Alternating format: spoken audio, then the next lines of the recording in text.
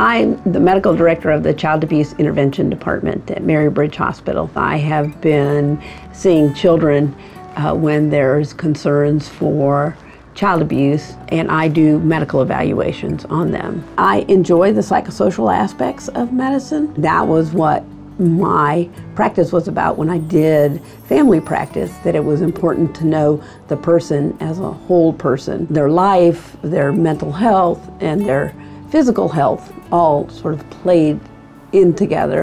And so when I was approached to come work in child abuse work, it sort of met that criteria for me, that it's definitely an aspect of medicine that I think has huge psychosocial context. Having been here for 23 years, I've been able to see this great transformation where we actually work very closely with the other agencies in our community. I certainly couldn't do this by myself, and I feel like it's all the people around me that are helping me do this work. My Mary Bridge team are social workers, and I have a nurse practitioner that works with me and a nurse here, and then we work together with the people in the hospital. The other half of our building, we actually have the Children's Advocacy Center, CPS workers, and all the interviewers for the county. Child abuse work is a huge challenge for everybody. It's stressful work. The struggle often is just convincing people that this even exists,